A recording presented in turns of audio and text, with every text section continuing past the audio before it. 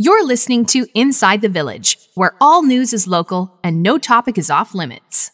So help me, Bob, it's bully in the alley. Hey, bully in the alley. So help me, Bob. Back for another episode of Inside the Village for the week of November the 23rd, 2023. Executive producer Derek Turner is in the room. As always, Michael Friscolanti, editor-in-chief. I'm Scott Sexsmith. Great to have the crew back. Okay, it was a week or so ago since your time with the Prime Minister. Frankly, it's all we've heard.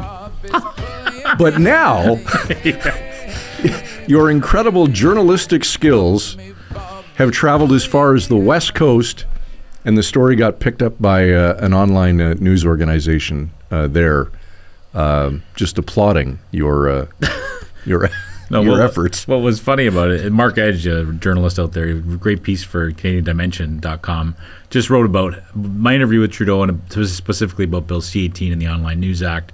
Obviously, Mark's not a huge fan of the Online News Act. Right. And his lead was something along the lines of sometimes it takes a small-town journalist to rip the Prime Minister. So I've clearly graduated from a nobody to a small-town journalist, so I'm very excited about that.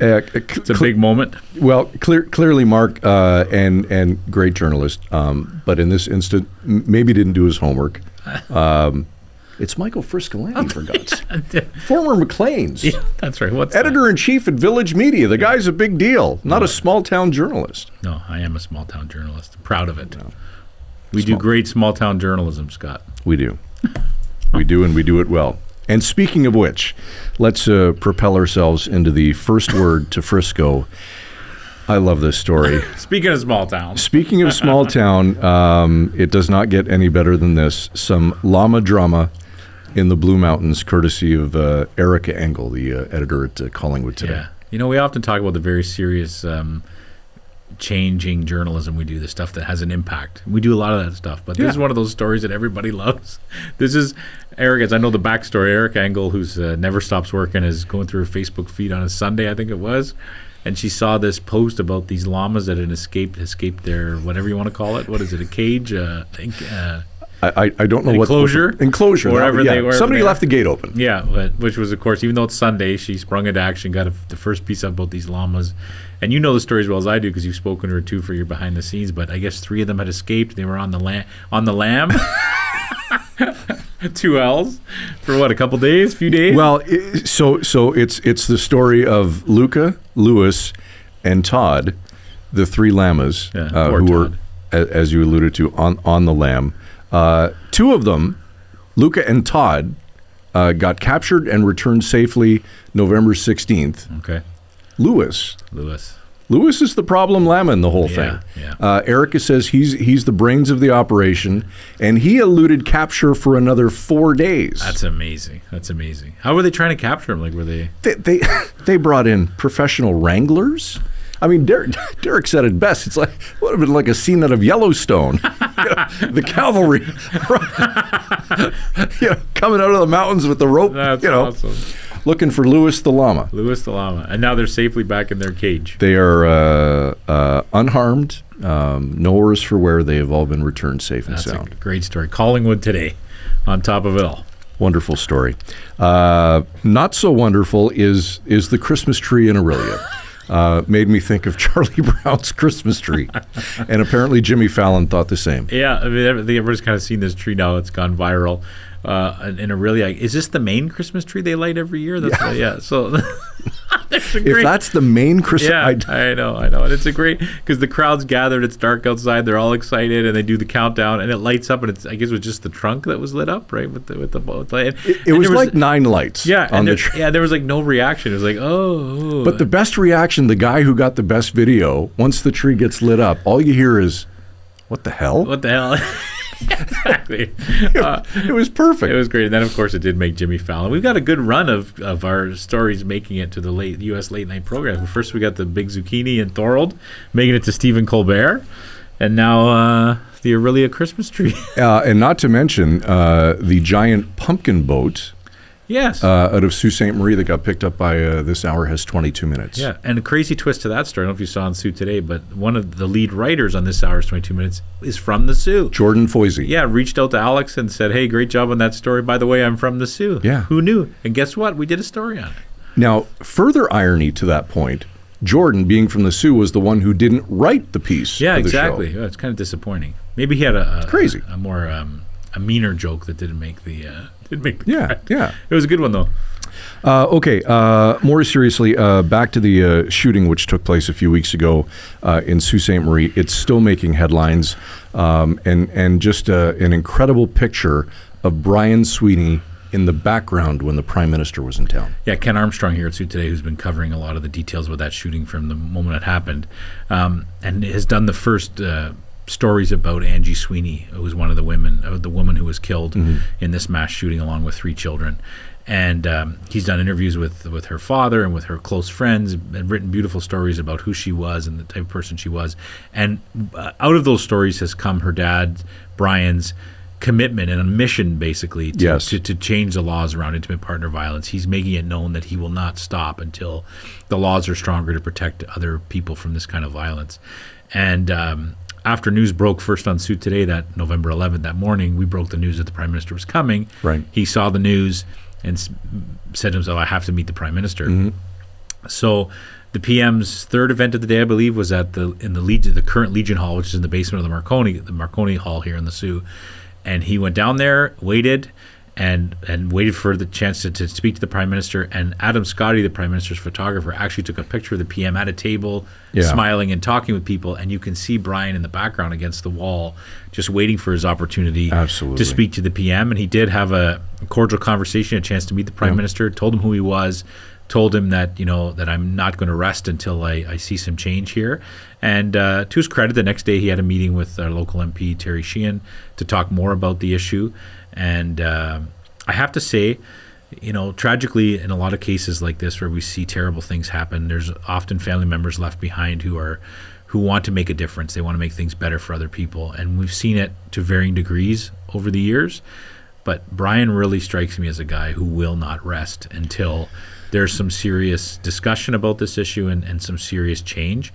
So if I was a lawmaker in this province or in this country, I would not take him lightly. He has a lot to say, and he's definitely not going to stop talking about it. No, and there was a line in Ken's story, and I may be paraphrasing here, but when Brian introduced himself to the Prime Minister, he said something to the effect of, I want you to know my name. That's right. Because you're going to be hearing a lot of it. For sure. And I think a lot more people are going to hear his name in the months to come, for sure. And, as Ken also reported, the investigation is still ongoing. The police have told the public that they've seized 2 weapons, a handgun and a long gun. We don't know any more details about that, what type of weapon they were. We don't know if he had a license to carry. We do know that this shooter was under a gun ban a year before based on another case, but it had expired after he served his probation just 10 months before the shooting. So lots of unanswered questions about whether this guy had legal access to firearms. Whose were they? Right. So, we're waiting for those answers from the police, and I think the public deserves to know those answers, and so we're going to keep on it and report whatever we find. All right. First word to Frisco. Okay, today on the show, Restaurant Impossible. Dalhousie University recently releasing a study that, quite frankly, when it comes to the restaurant industry, it's alarming, the numbers. Yeah, it's crazy. Over 50% of restaurants nationwide are operating in the red. Yep, for sure. But since the pandemic, a lot have not been able to recover. The report also goes into detail about how dissatisfied people are with going to restaurants lately, that they're going a lot less, because the cost of living has gone up. They don't have enough disposable income to go to restaurants, but also because they're disappointed in the service they're getting and what they're getting for their money, right? The famous term he uses, shrinkflation, that, we're getting less and less food and not as good quality on the plates. So it's kind of paints a real portrait of an industry that's struggling for sure right now. Absolutely. Okay, Dr. Sylvain Charlebois from Dalhousie University will join us to talk about that study and other things, including inflation and shrinkflation. That's next when Inside the Village returns, right after this.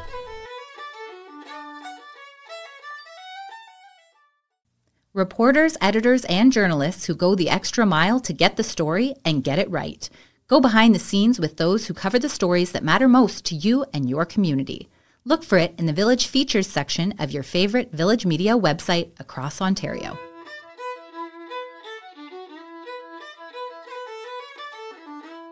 Welcome back to Inside the Village with Michael Friscolanti, Editor-in-Chief here at Village Media. I'm Scott Sexsmith. Pleased to be joined today on the program by Dr. Sylvain Charlebois, the Director of Agri-Food Analytics Lab at Dalhousie University in my hometown of Halifax, Nova Scotia. Beautiful East Coast. Great forgot food. You're from there. Great food, great restaurants, and we're going to talk to the good doctor about restaurants. Doctor, first of all, welcome to the show. It's great to have you here. Well, thank you. I had no idea you came from Halifax. I'm a Navy brat and lived there many years ago. But was actually just recently back there about a month or so ago. I learn something new every day. There you go. We'll just talk about Scott for the rest of the interview, Doug. That's right. Well, Halifax has changed quite a bit. I've been there for 7 years, and it's just a beautiful city. It got even more beautiful in recent years. The waterfront, the boardwalk is absolutely spectacular. What a great vibe down there. Yep. Yeah, very cool. Absolutely. Okay, Doctor, you recently wrote an article that started this way. The Canadian restaurant industry, once a thriving and beloved sector of our nation's culture, is facing a severe crisis, one that is as much about survival as it is about maintaining image. Let's start there. What is the crisis? Well, first of all, according to Restaurants Canada, 51% of its members are actually losing money. And so we all know that the restaurant business is a high-risk business. One restaurant out of five will survive the first 5 years. So we all know that. But it just gotten worse in recent years just because of financial headwinds that the sector is facing. Obviously, COVID didn't help. The cost of food has gone up. To maintain margins has been very difficult. A lot of people think that food service is all about high margins. Not so. Same as retail. Margins are very, very low. So you're always a couple of mistakes away from losing money. And that's kind of what's going on. Of course, we have to add to the pile labor issues, rent. If you're not owning a building, you're on the hook for probably a higher rent. And so that's been the issue. And the other troubling stats that we came up with is the fact that a lot of people are leaving the restaurant experience not being satisfied. Mm-hmm. And only 29% of Canadians actually are satisfied with their experience based on the money spent. So people are spending a lot more money. So what we also find out is that expectations have actually changed also. And that's dangerous. So if you're actually continuously letting people leaving your establishment not being satisfied, you're not going to see them again. Doctor, when you say not being satisfied with the experience, is that overall or is that specific to one thing, the service, the portion size, or is that the overall experience? It's the overall experience. Things that people have noticed are portion sizes, of course. We've also noticed that people are seeing food that is not of the same quality. And of course, because of the labor shortage, you're consistently training people. And when people are in training, they don't necessarily, they're not optimal. And so people are noticing as well. And at the end of the night, when you're given your invoice, your bill, well, you have to add an extra 15, 20, 25% on that for the tip. And so people kind of add things up and say, is this really worth it to actually go out, not being overly satisfied, being overcharged, and then leave and not feeling that you got your money's worth. And in the economic climate we're living in now, people are worried about the cost of so many things.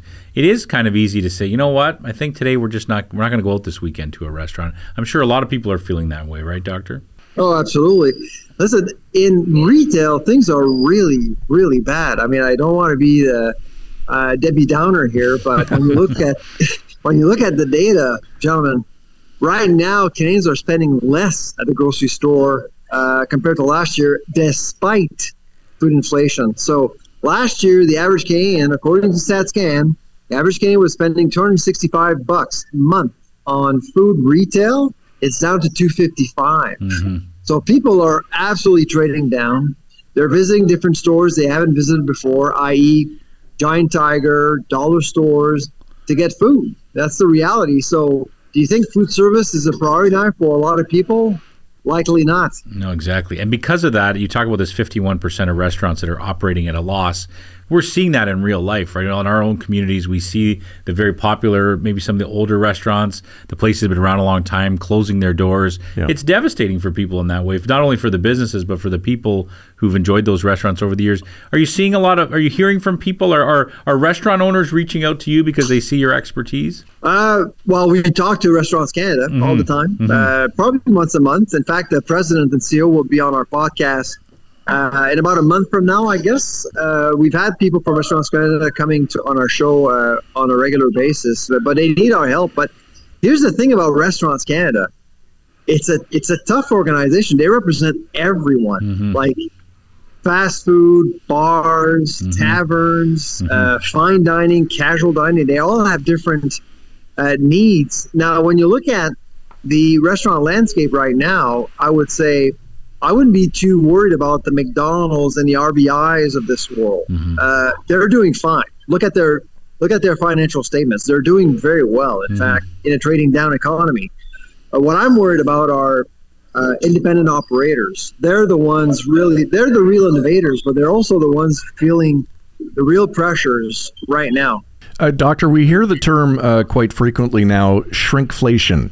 Can you explain that to our audience and what that term means? The most annoying term of 2023, I guess. Shrinkflation is de facto a strategy. It is to retain market share by reducing portion sizes, reducing costs, but not adjusting the price. So as a consumer, you're basically getting less for the same price. I think a lot of people have actually noticed that some of the products have actually been shrinkflated. We believe that in 2023, about 20 products were shrinkflated. Very, very well-known products. But other than that, over the years, we've seen hundreds of products being impacted by the strategy. It's not new, but it's annoying for a lot of people just because of this food inflation storm we're in. People are looking for anything and everything. And there's also skimflation. The quality of the food, that's another inflation, tideflation, greedflation, you name it. There's a new inflation every month. It's a great line. Well, speaking of newflations, what this the thing that everyone's been talking about for months, just the sticker shock at the grocery store. Do you see any relief at all in sight, Doctor, for the average person at the grocery store in the months to come? Well, I can make a prediction about shrinkflation for sure. We tend to see more cases when commodity prices go up. When input costs go up, manufacturers adjust, and that's how they adjust. Now, what we're looking at right now is a market where commodity prices are actually depressed compared to last year. Last year's Ukrainian effect, the invasion of Ukraine, really got pushed most commodity prices much higher. For example, a bushel of wheat was at $13, which is a record. Now it's down to about $6. So I wouldn't worry too much about shrinkflation for 2024, except for perhaps chocolate. If you like chocolate, go out and buy now, gentlemen, because cocoa futures is at a 44-year high, and sugar also is quite expensive right now. Really, I hadn't heard that. Why? What's driving that? Sugar is basically sugar canes down south. Production has been subpar. Cocoa, same thing in the Ivory Coast and also in New Guinea. Those are countries that do produce a lot of cocoa, and production hasn't been efficient or effective. So that's why we're paying more. That's basically it. And all of these elements are due to climate changing. We know you're a busy man, so we won't keep you much longer. Just a couple more questions. Just to touch again on the survey that your lab did, you surveyed more than 5,500 Canadians. What other things from that research stuck out to you? It's the other thing that really kind of surprised me is that there is hope for restaurant operators, I think, and that boils down to loyalty.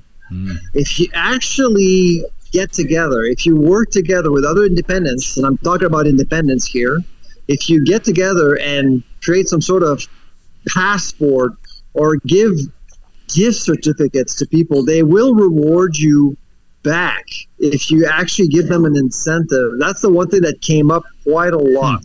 So you can disappoint them. It can be tough for you. The economic environment may be very difficult for you, but there is hope. You can actually get people back. And right now, we're into the holiday season, basically. And so a lot of people are organizing parties. And the one thing they'll be looking at are menu prices before anything else. Doctor, before we let you go, a quick question, and it's a bit of a personal one. Have you found that your dining out habits have changed at all recently? Well, I travel a lot. So, Including right now, I'm very acquainted with the Maple Leaf Lounge. So if you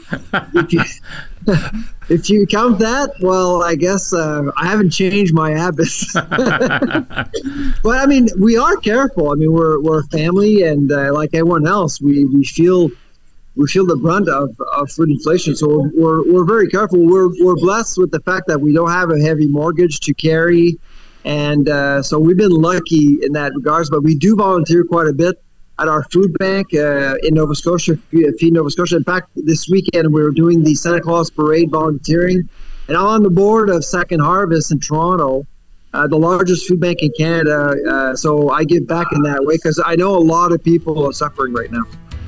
All right, Dr. Sylvain Charlebois, currently in BC. Safe travels back to the East Coast, and thanks for doing this today. Take care. Bye-bye.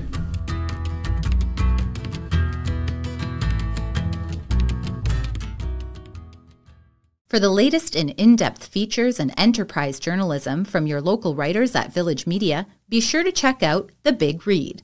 The Big Read. It's the full story behind the headlines. Look for The Big Read on your favorite Village Media website across Ontario.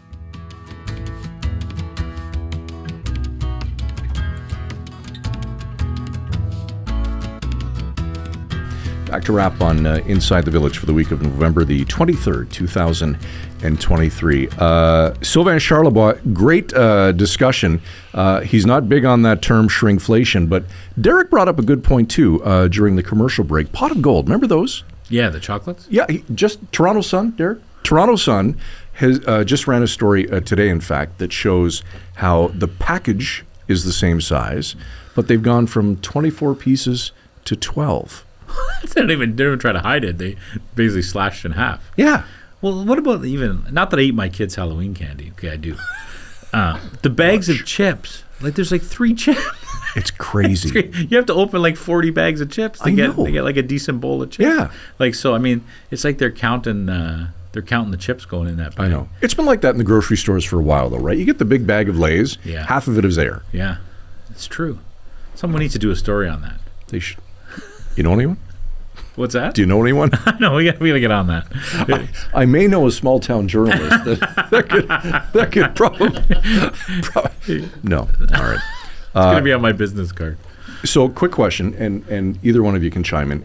Has your dining out habits changed post-COVID?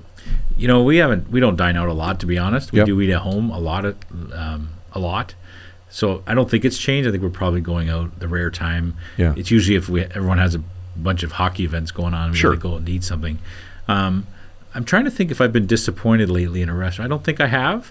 But I do know people in the restaurant industry, and they've sort of talked anecdotally about just how much more difficult it is to run a restaurant too. They're dealing with skyrocketing prices as well, right? Yep. They're dealing with huge staff turnover all the time. Like, they hire people, they can't keep them. And so those pressures are on them. How about you? Not really. Like you, we don't go out a ton. So it's had very little impact on us. And quite frankly, I haven't noticed much of a difference when it comes to shrinkflation. But I guess it's due in large part to the fact that we don't go out a lot. Derek, you notice? No, I haven't noticed it too much. Yeah. We don't eat out a lot either, though. So. It's interesting too what he talked about, how the Restaurant Industry Association represents everybody from like McDonald's Yeah. to like the small mom and pop shop who are kind of at opposite ends of the spectrum, I would think, right? They're at different things. So, and I think he mentioned it too, that, you know, the places like McDonald's are going to keep doing well, like they always do, right? It's the smaller, you know, independent guys that are in some trouble. Absolutely. Okay, tell us what you think about shrinkflation, inflation at ITV at villagemedia.ca. And, of course, watch all back episodes across the Village Media Network or wherever you get your favorite podcast. For Derek Turner, executive producer of the show, Michael Friscolanti, editor-in-chief, I'm Scott Sexsmith. We'll talk to you next week. You've been listening to Inside the Village. Frisco and Scott's Wardrobe, provided in part by Moores, Sault Ste. Marie.